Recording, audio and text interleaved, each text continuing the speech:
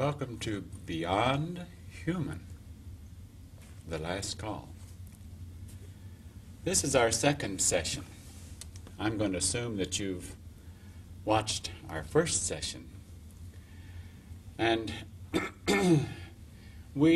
after that session, we got our heads together, watched the session, and tried to look at it from your point of view and determine where the big gaps were. And we've pretty much designed today's session about or around those gaps, the questions that might have come into your head then or since watching yesterday's session. And so I'm going to look primarily at June and Sawyer to help me with those questions. They've listed them, and we're just going to cover them one right after the other. June, are you going to help me with this list of questions better than you did yesterday? Well, I'm certainly going to try. How about you, Sawyer? Well, I'll do my best. Well, excuse me. Let's get started. June, what was the first question on our list? Well, the first one that we have written down here is, as far as overcoming, how was Jesus' mission different from Tiendo's? Well, I know I could say this again and again, but that's a good question. Well, Jesus' mission, I get uncomfortable comparing Jesus' mission to Tiendo's mission because I know how precious Jesus' mission is in our eyes as well as in much of the public's eyes. And I know how offensive it could be to compare Jesus' mission with Tiendo, whom most people have never heard of. But we have to address the question. And what's most significant in the difference of the missions is, even though Jesus and Tiendo both came with the information of the end of the age is approaching, and if you're going to get from the human kingdom into our Heavenly Father's kingdom, then you're going to have to overcome the world. You're going to have to leave everything and come and follow me, and as a rep, I can be used as an instrument of that kingdom to help you get into that kingdom after you leave your humanness behind. That much is common. One major feature that's very different. Jesus' mission was designed before he came that he would represent, it's certainly on the record, would represent the purity that was required to enter the kingdom of heaven.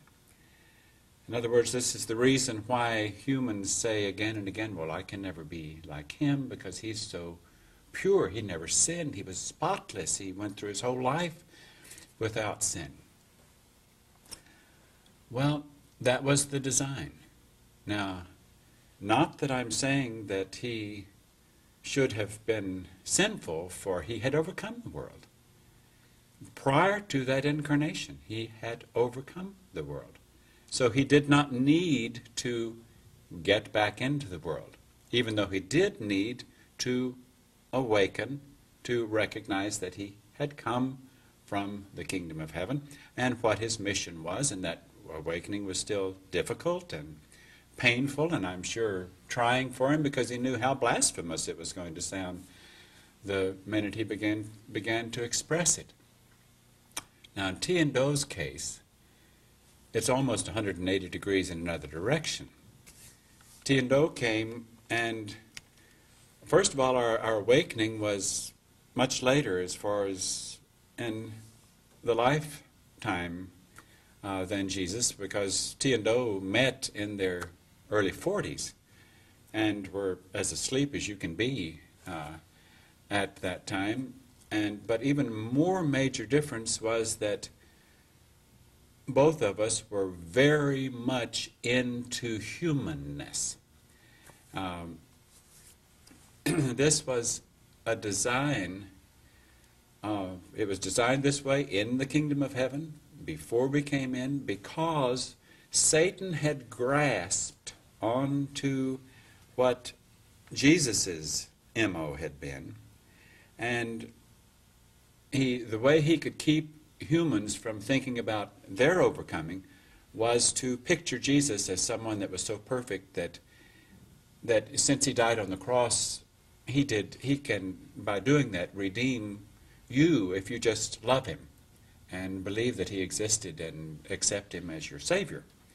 That's the way he could keep you from relating to the fact that you would have to do what Jesus said and overcome the world also, as he did. Since Lucifer, or Satan, had done such a good job of having people relate to that perfection MO, or that purity MO of Jesus' mission, the next level then said, or the kingdom of heaven then said, well, we're going to do this representation of sending, or this time of sending representatives. We're going to do just the opposite. We're going to send them and let them get completely into the world, to remind humans that you can be completely into the world and get out of the world. I told you yesterday that when I met T, and even before I met T, I would say probably a year before I met T, that my life began to just fall apart. But the important thing is that it's common, even though we've discussed a little bit about how, we discussed some yesterday, that how a symptom of a soul awakening to the point of where it jives with its previous incarnation, a symptom that accompanies that awakening seems to be a life kind of falling apart. But some souls, if they haven't overcome much in their time in human lessons, then their awakening certainly would not be anything traumatic. If they did not overcome their attachments, then nothing traumatic is happening, because they're not dropping those attachments at the point of their awakening where they would jive with a previous incarnation. I know I'm going way beyond the question that you brought up about the hole in yesterday's thought. I could go on with this one, the rest of this hour. Let's go to our next question. Sawyer, what's next on our list? Well, how did T's mission differ from Doe's mission, since T left and returned to the kingdom of heaven before Doe? Well, that's... here I go again. That's an interesting question, too. That was a very tough one for me. And I think it was a tough one for T, because it came as such a surprise. I don't know why, but T and I thought that we just knew, it seemed, that we would both be here for the full duration of the task, and it didn't occur to us that one might leave prior to the other one leaving. And when, let's see, T has been gone almost 7 years. It'll be 7 years this spring, or this summer. When T began to see the signs of leaving her vehicle, she, I think, was puzzled, and I certainly was puzzled. But I must take this opportunity to relate to you that it didn't change her position at all, her devotion to her Heavenly Father and to this task. She didn't want to relate to the human connection at all, or to the flesh body's connection to the world. She maintained perfectly steadfast to the mission that she was involved in, and in her partnership with me in that mission, and remained true to it to every second. She didn't say, what's the next level doing here? What's happening here? Her only thought was, to me, I'm glad that you don't have to experience what I am going through.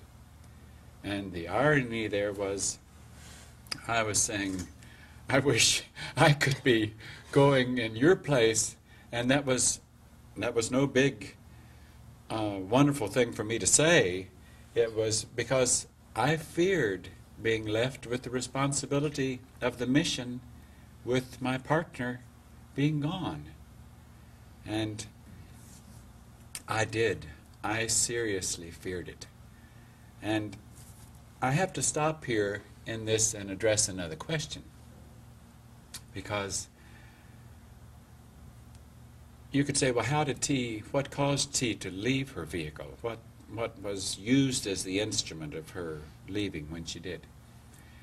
And it was the vehicle broke down. And humans would say, well, the vehicle died. And so how can you say she left her vehicle?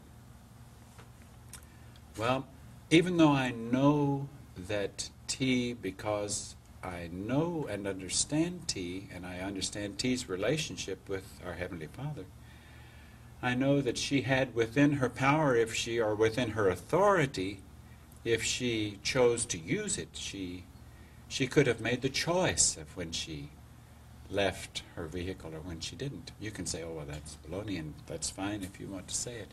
But I know T. You don't know T. These students, they know T. We know T too.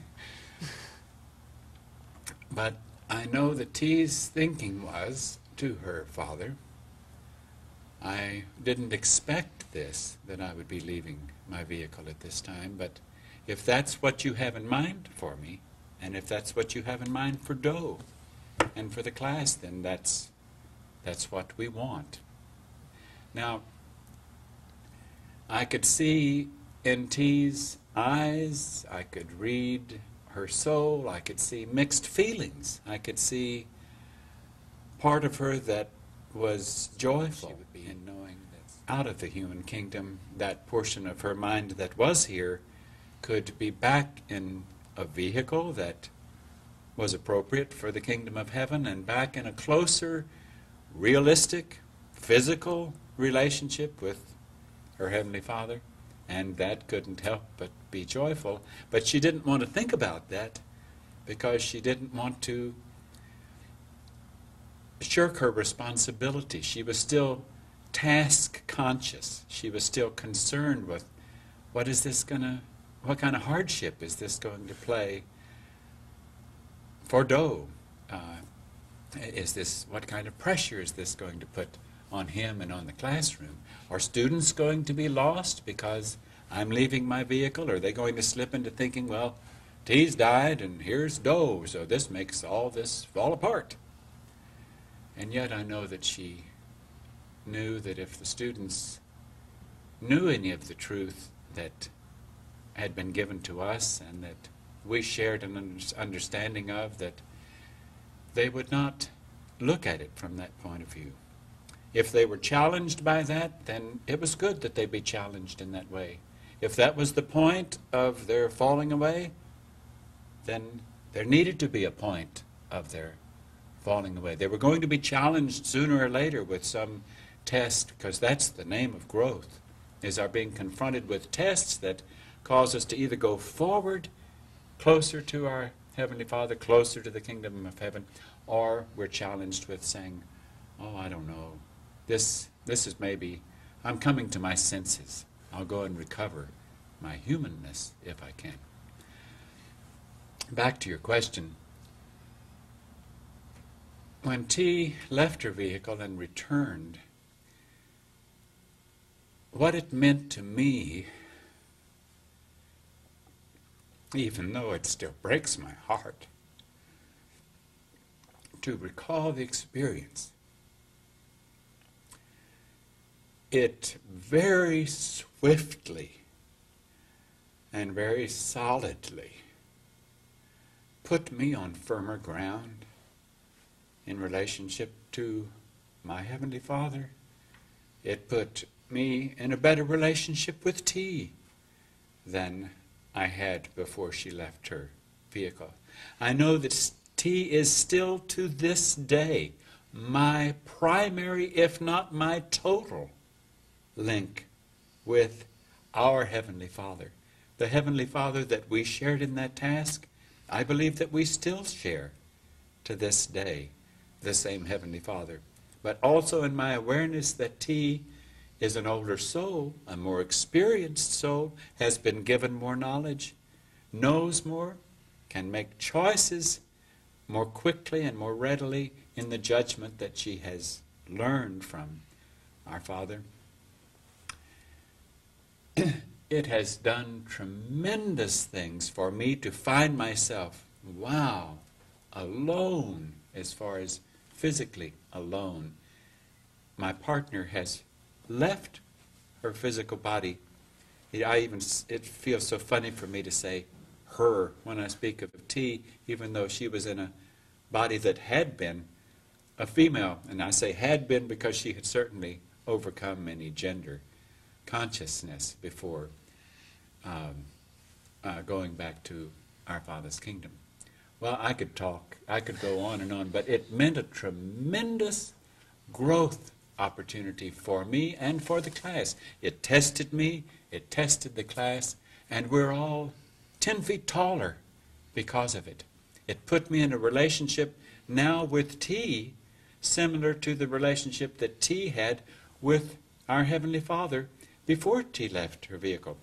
If we ever came down to question in our working as a partnership as to who might have the last word, it was never fought after or debated, but it came evident after a period of time. In my searching, not because T imposed it, but in my searching I recognized that T knew more. Therefore, she had a better trusting relationship with her Heavenly Father. She could recognize His voice more readily than I, rather than, well, does that mean this, or do we need to try that? Or she didn't need to do all the seeking and searching because the voice was clearer, the control of the frequency, if you want to put it that in that illustration, was clear. And had she not left her vehicle and put me in the position that I am now in, I wouldn't have this opportunity at this time to really work and work hard on my connection with that mind. When the class and my relationship with the class, when we're confronted with questions and decisions that need to be made, I could easily say, oh, well, what am I going to do in this situation? Or what am I going to do? Or we'll do this, we'll do that. And the test always is, do I say, T, what would you have us do? Your will, not mine, not ours. And if the class and if I can always connect with our Father's kingdom through the link that we have, the closest older member that we have, and that link is the assurance. Now I know that even if T got called on another task for a period of time while I'm in this position, that I know that T's Heavenly Father, which also, as I said, is my Heavenly Father, even though T's older, I know that my best funneling of my asking, my safest funneling, the thing that could get me in completely off the track, is if I said, oh, Father, so-and-so, instead of going through T. I have learned from my experience that I continue to ask my partner. I say, T, what do we do in this situation? I don't always get an answer right away. Sometimes I get no answer at all. It means the question isn't worth answering. Or I might keep looking for, well, what was wrong with that question? But I know my assurance of staying on track. So to finish what I started to say is, even if T were put on another task, I know that our Father would station someone saying, now, if Doe says, T, what do we do? That's when you answer. Only then. If he says, well, Father, what do we do? Don't answer, because he's going to get off track. Now, boy, that opens a whole nother big question. Why would I address something to T instead of to my Heavenly Father? T is my older member. T is in the succession of relationship. In a sense, T is my Heavenly Father, even though I still relate to the older member that dealt with T and Do as a partnership. But it's not that I'm elevating some human named T. That's just an identification that went to that older member that is my safeguard for staying on the right track. I know how Lucy can dive in and answer my call when I direct it to my Heavenly Father. And I can feel that it's off track. Lucy is not permitted to answer the call that I direct to T. That's protected for my sake and for the sake of our students. I know that's hard to understand when you know how right it is for you to relate to your Heavenly Father. Now, I have to jump to another question that I know is on their list now, because this forces me into this question of what is meant when people say you have a personal relationship with Jesus Christ. The only ones who really had a personal relationship with Jesus Christ are the ones who were physically present with him and looked to him and believed him. Now, I have to enlarge that picture and say that also means that those souls that after they left those vehicles in the time that they were with Jesus, that they continue to have, as long as they have not turned from him, they continue to have a personal relationship with that same soul, unless the kingdom of heaven or our Father has put someone else in that position. And I'm not certainly suggesting that anything has happened in that regard in our presence here or our assignment here. But I have to make the point. When Jesus said, if you do this in my name, he was talking about those who knew him and believed him. And they were disciples. They were devoted. They were going to the kingdom of heaven via the ductwork of the one called Jesus. He was their rep. They accepted him as their rep. And they were calling his name. In that same way, I have to, at this time, call T's name. Now, I don't know. T could have been a return of that soul that was Jesus. It doesn't matter to me. You could say, oh, but it should matter. Then you don't know the knowledge. You don't know Jesus. You don't know my Heavenly Father. Or you would know the knowledge that is given to me, not because of anything that I deserve, but by their choice. They give me the knowledge as they gave the knowledge to T and Do, as they give now to T, and as T gives it to me.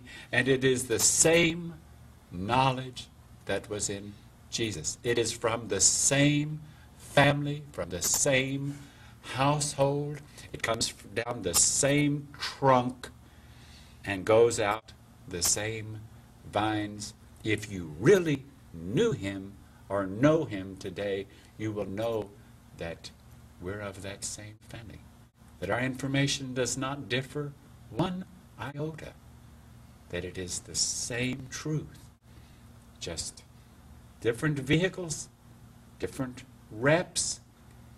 Now, the position is a little different because, and here's another question on your list, I know, because we're at the end of the age. And Jesus kept warning about what the importance of the end of the age. I mean, this is a big time here at the end of the age. What's the end of the age? Well, you know, the hippies and the New Agers speak of the end of the age as Aquarius is around the corner, or here we are at the year 2000, this is the end of the age. And it is the end of the age.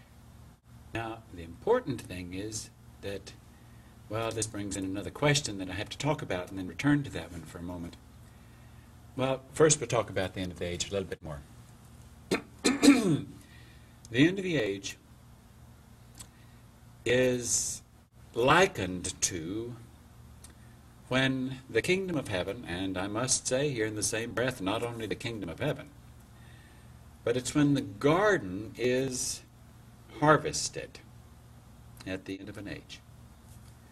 Now, how is a garden harvested? A garden is harvested by the ones who have a relationship to the garden, be it from our Father's house or be it from those that are off the strain, off the vine of misinformation and connected with the one that we refer to as Lucifer or Satan, though they certainly don't know that. From their point of view, they're connected with the Son of Light, the angel of light, the truth. They believe that truth. It has some different earmarks, as we discussed. It has some earmarks of your gods,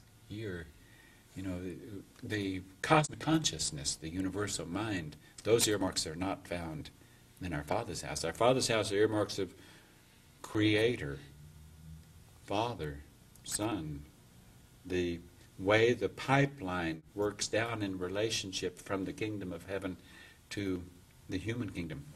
Well, back to here we are at the end of the age, and it's harvest time. Harvest time means that it's time for the garden to be spaded up. It's time for recycling of souls. It's time for some to graduate. It's time for some to be put on ice. It's time. Now, I don't know all of the things that are going to happen at the end of the age, because that harvesting task is not one that I am participating in. I suppose that I would say that T's job and Do's job, or our partnership task, is tooting that trumpet or making this sound right here at the end that says, last call. This is, if you want to go beyond human, if you want to not have this age that we've been in here for 6,000 years go down the drain, if you're connected, if you have received a gift that connects you with this truth, with our Heavenly Father, with the family of the Creator, then you have an opportunity to do it, to overcome the world, to move into that kingdom permanently, not needing to return to the human condition. Now, I'm afraid I have to go to another one of your questions, and this one is well, where does this saved thing get in there, this idea of being saved? And Jesus, when he said, if you believe who I am, and you believe what I'm saying, and if you stay connected with me, if you do things through my name, then you'll be saved. Now, and that's true. That doesn't mean that you have finished your overcoming. It means that you're not wasted. Being saved means you're not wasted. It also means that you're saved from not going with the crowd that's going with misinformation, that's going with all that is not true. So to be saved, even at the end of the age, now, I do not know, and I'm glad I don't know, but if I should know, then I guess then I will know, because I only know what has been given to me. And it's given to me on their timetable, not when I want to know it.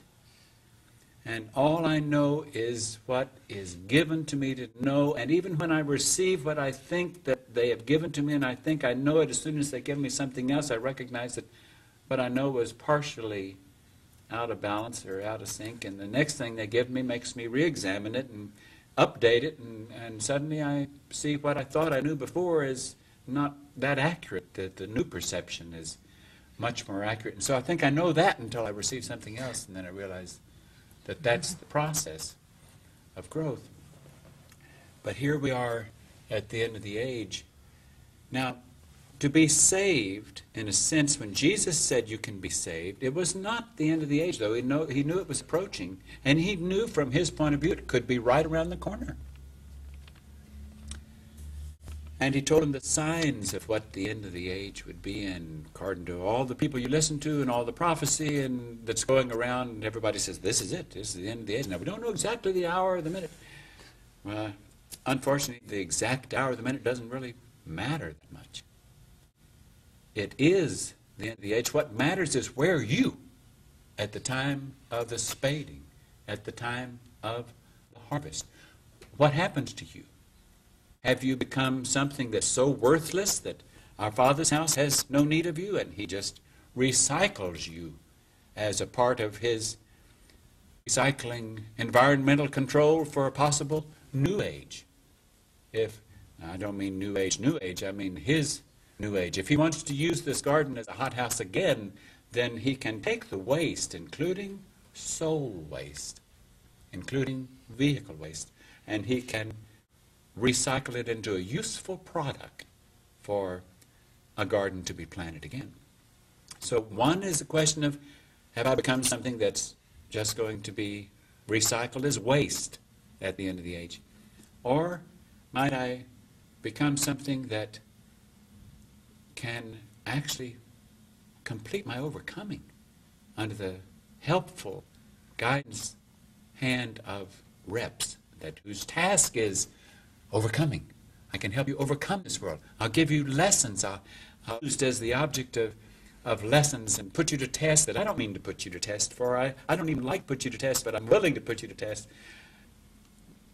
Ever since T and I have been working with the class, we put themselves and ourselves to test constantly, or let me say it this way, the kingdom of heaven puts us to these tests as we ask for their will, not ours. We don't ever design tests for students or for ourselves. They are designed for us and given to us. They always shock us. They're always a surprise, even to this day. Even though we've learned, that's a test. We've gotten that far, recognizing here comes a test. Okay, so one is I can become waste at the end of the age. One is I can overcome the world with the help of those who have overcome the world. I expressed to you in the last session that even these students I've gotten instruction that these students have reached a point in their overcoming that they can survive as beginners in the kingdom of heaven and not need to return to the human condition. In other words, that point of their overcoming is sufficient that they can move into the kingdom of heaven. Take a physical vehicle that belongs to the kingdom of heaven. Wow, that's a big picture, isn't it? Because that physical vehicle in our Father's house doesn't need to be reproductive. It's neither male nor female. It's got no gender. It has no race relationship. It has no allegiance to anything of a plant. It has allegiance only to trunk and vines and representatives right down the chain of command, or the stepwise relationship or link. Now, what if I'm not waste, but I haven't finished my overcoming, but I believe that what you're saying is the truth, and I believe that I'm hearing the kingdom of heaven through you, that it isn't you. It is our Heavenly Father. It is the kingdom of heaven speaking through you. Can I, if I really believe it, can I be saved?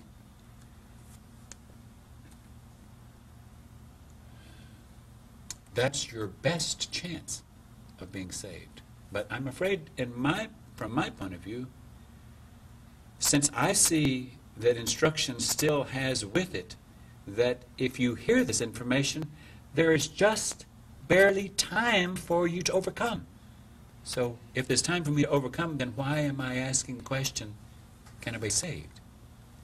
Now let's go back to 2,000 years ago when Jesus said, well, if you believe on me and you do to the best of your ability what I say to do, and he might as well have even said, you may not have overcome the world sufficiently to not need to return, but you can be saved because you're in the process of overcoming. And it was the same thing as saying, If you believe in me and you are a disciple and you've connected with the kingdom of heaven through me, then you will be taken to my Father's house and you'll be put in the fridge, or you'll be put on ice until an appropriate time to replant you so that you can get on with your overcoming and arrive at the point where you can then move up, not needing to return. Now, if we're receiving instruction that even these students can help you, there's barely time for you to do overcoming of your own sufficient not to need to return, then why would we even want to think of, well, can I just be saved without overcoming? I'm afraid that if I would be fearful that the one who was in the position of judging whether I could be saved, would his decision be colored by my saying, well, I'm not sure that I can overcome fast enough. So, but will I be saved? Will I be saved? Or wouldn't I want to be more concerned with, goodness, if I can do my dead level best, give it everything I have to be in the full thrust of overcoming, then I know that my Heavenly Father will not forsake me, will not lose me. If I recognize I want Him, I am a lost sheep. I'm someone who wants to get back into His house, back into the hands of the Creator that made me. If I give everything I have, and I say the same is true to you, if you do everything you can do to get as close as you can get, as fast as you can get, and not reject what the kingdom of heaven has given to you as the means for that help, then there's no way that our Father would discard you or do less than save you from the reaper or from the whatever catastrophes might accompany the end of the age. Now, I'm afraid I've got to go on in this same context and say, at the end of the age, not only is our Father's house a part of the reaping process, but so is Lucifer's house. It is Lucifer, don't forget, that says you don't have to do anything. Just believe on Jesus. And Lucy has put himself right there in that position where he is calling himself Jesus. I am Jesus. I will tell you through your prayers. I will give you that confidence. I will give you that feeling of I'm saved by the blood of the Lamb. That's all I have to do. I hate to tell you, you're not connected with our Father's house, though you want to. Though you want to be connected, though you want goodness, though you want God, though you want to be a part of our Creator's household. Our Father, our Creator, has rules and says, when I send you truth, when I send you updates, when I send you information on how you can come into my house, you can't just relate to the information that I gave 2,000 years ago and now let the one who dove into that because you were the ones that deserved to receive my household, Lucy dives into that and he grasps you and he gets you by misinformation. He even says, just call on Jesus, but call on him in the wrong ways. Don't call on him the way Jesus said. Jesus said, you got to overcome the world. Come and follow me. Leave everything. You can't even be my disciple unless you give up your whole world. Leave your whole life behind and come and follow me. Now, that's not just because that's what Jesus said. That's what any representative from the kingdom of heaven would say when it's time that someone has a possibility of moving from the human kingdom into our Heavenly Father's kingdom and staying there and receiving the rewards of that kingdom. Now, I know this is hard to take. And I know if you are a devout Christian, and you're hearing what I'm saying, that your head is being pounded on at this moment, and you're saying, how do I know this guy that's talking to me that says he's dough? How do I know he's not Satan? He's not Lucifer. You don't. Something inside of you has to know. Something, now go search your scriptures.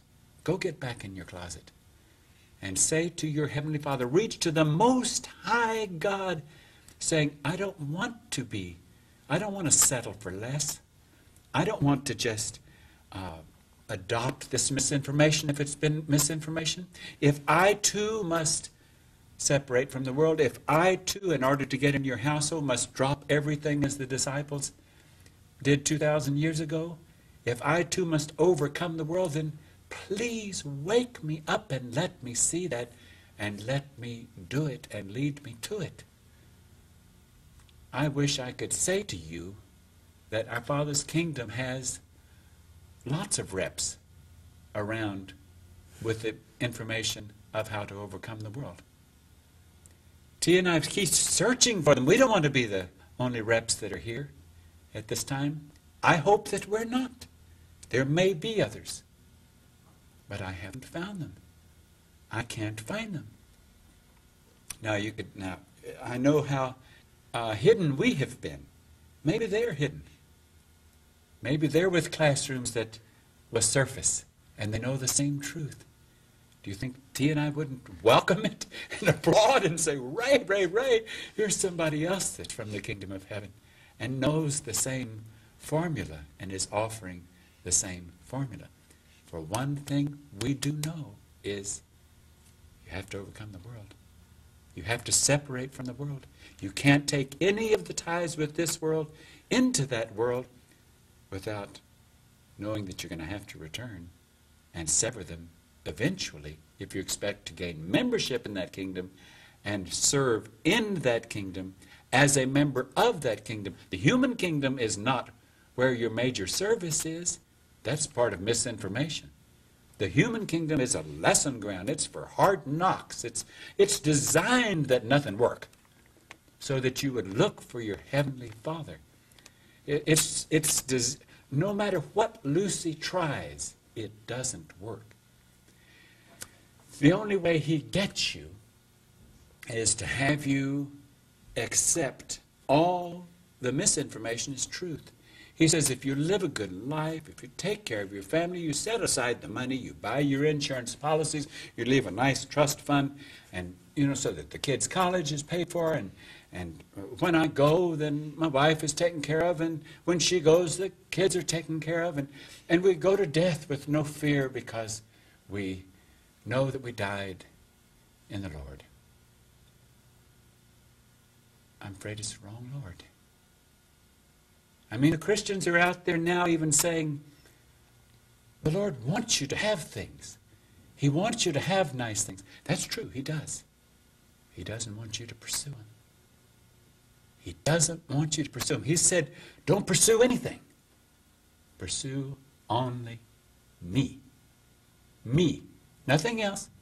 I'm sorry, you can't bring anything with you. Can't bring your wife with you. Can't bring kids with you. That doesn't mean your wife can't come. Doesn't mean your kids can come. But you can't bring them with you. You have to come alone, having severed everything in your relationship only with our Heavenly Father. Saying, you're all I want. I want nothing else. At that time, when you're in that mindset and you're willing to drop everything and leave everything behind, he sees you through it. You can't actually do the severing. He pulls it away as you ask. He pulls it a step at a time as you ask.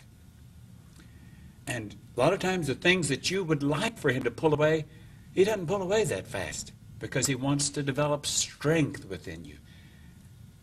Effort to continue to work against that thing and not give in to it, so that you get into his kingdom with some muscle and some ability to have some significant service as a member of his kingdom. Well, sounds like it must be Sunday or Saturday, depending on where your Sabbath day is, and I've got into preaching. I couldn't help it. But where did we leave off here? Who's next? Is the question back to June? I think June was next. It's going to be hard to figure out exactly Okay, where I that's was all supposed right. to dive in, but let's see. Let's go to our next question. Well, I wondered if you could define a little bit the difference between the vehicle and the soul, just for Okay. a point of reference. That's a good place to start. The vehicle and the soul. There's only one place that souls come from, our Father's kingdom. There's only one creator in all that exists, and that's the top man. That's the chief of chiefs, the God of gods. And I don't mean that don't misunderstand that or find fault with that. If you want to find fault with it, that's your choice. You can find fault with anything I say if that's what's on your mind, to find fault. There's only one creator, and that's our Father's kingdom. And he teaches creation. Now, he made souls. Lucy and his camp cannot make souls. What I left out that I started to tell you a few minutes ago is that here at the end of the age, Lucy even is getting members of army into his kingdom at the end of the age. Those who really he wants, that have become good servants and have bought his misinformation. If our Father's house wants to, he can let those move in to his kingdom. Now, what we don't know is when Lucy's judgment day is in actuality a day. He's already received a sentence. He knows he's going to lose his life, his very existence. And his higher cadre, or his higher echelon of his officers, they're going to lose theirs too. But we don't know that our Father hasn't designed it that after that happens that someone is going to fall in line to replace Lucifer or Satan and his higher officers and his whole officers' candidate school, those that follow his misinformation as if it were the truth. But Lucy wants souls. He also wants vehicles. Now, he has to indoctrinate. There's one big difference between our Father's kingdom and Lucy's kingdom. Our Father's kingdom is not the aggressor. Our Father's kingdom says, ask and ye receive. Seek and ye find. Be quiet and know that I am God. Now, Lucy says, hey, listen. He's the aggressor. He tells you what you're supposed to believe. He justifies his misinformation. He thinks that he's really great. He thinks that he's adding numbers to the kingdom of heaven, because the kingdom of heaven is certainly elsewhere more than the confines to planet Earth. I mean, the main issue of what's going on here in conflict of good and evil is not just on planet Earth. That's insignificant in comparison. The main issue of even numbers is in the heavens. Even at this time when ufologists and the whole community of people being so aware of space aliens, and do they have a presence on this planet, and are there bases where they do genetic experimentation, and are they growing actual creatures there? Do they abduct humans, and do they do genetic experimentation? Do they also do artificial insemination with humans and then bring back the child and show it to the mother? I mean, all these events have so-called surfaced in the last few years. They're not the way of our Father's kingdom. They are the way of these misinformation people who do not believe that they are misinformation. They are not knowingly misinformation. They've bought into another idea, into other information. We've talked about this in the class a lot. It's like our Father's corporation at one time was the only corporation. And at a given time, someone said, oh, I think I'm going to step out of our Father's corporation. I've learned a lot, but I think I can go further than I don't like the position I'm staying in. It seems restricted to me. It seems that I'm limited. Don't forget we discussed the other day that you can't lose the option to think poorly. You can't even lose the option of rejecting your connection. You can't lose the option of rejecting the truth. That option always stays with you, even in the kingdom of heaven. Okay, here's this corporation that belonged to our Father's kingdom, and it was the only corporation at a given time. And then this member says, I don't like this limiting, this restricting position that I'm in, because my older member, I don't think he's that smart. He holds me back. I could really be moving forward. And so he goes out here and forms another corporation. And he begins to do things, and his father says, wait a minute, you're not looking to me. You're going on your own.